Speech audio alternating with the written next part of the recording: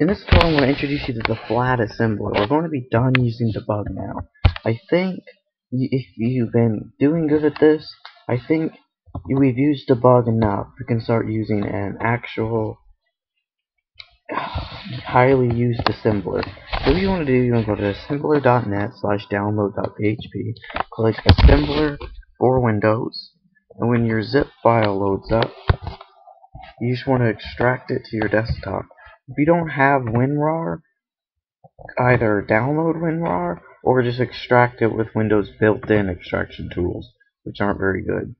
Now it shouldn't take that long to extract to your desktop, but when it's done, just new folder, let's say FASM, and let's just move everything into this one folder.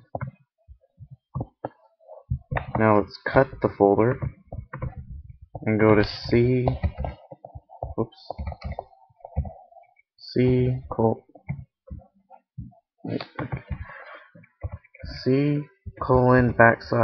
:/program files, and let's paste that in. Now, right there, now it's going to be right there in your program files, and just click FASM W and send to desktop. And that's a quick way to put FASM on your computer, or the flat assembler. This is what we're going to be programming with. Now let me rename it to just FASM, and this is your flat assembler. It's much better than debug. Now, when you open your flat assembler, you should see something like this. Now, when you want it, this assembler can do much more than debug. Well, I'm not sure. Well, yeah, kind of.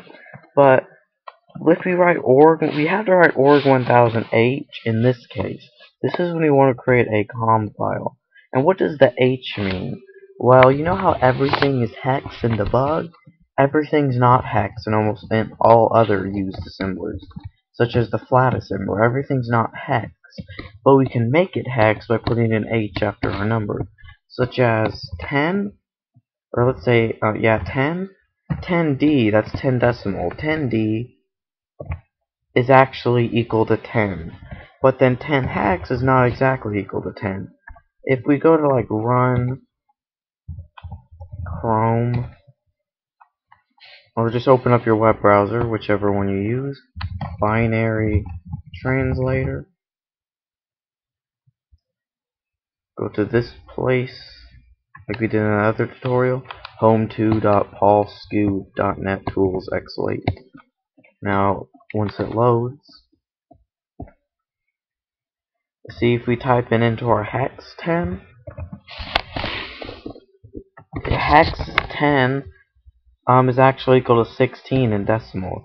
But decimals, what's good about decimals is they're the actual number, such as 10 decimals actually equal to 10. But 10 hex isn't equal to 10, it's equal to 16.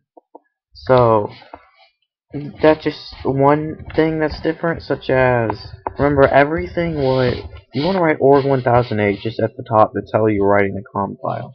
Now, mov AH, remember mov AH09? Well, we want to write mov AH09H, because again, the H says it's hex, and since everything we use in debug was hex, we just want to start putting H's after all our numbers. Although sometimes, remember like when you wrote bytes to a file, we like had to use the binary translator. Let's say we wanted to write 10, we had to look up in the binary translator, we had to write 10, hit decode, or we had to hit 10 in decimals, click decode, and then see how much that was in hex, which is 0A. But we don't have to do that. We can just write 10 decimals, and that's 10 bytes. So mov dx. Now, if this doesn't, you know how you use like the A's, like A100, and debug to like get positions and data, and you like call positions data to display a string.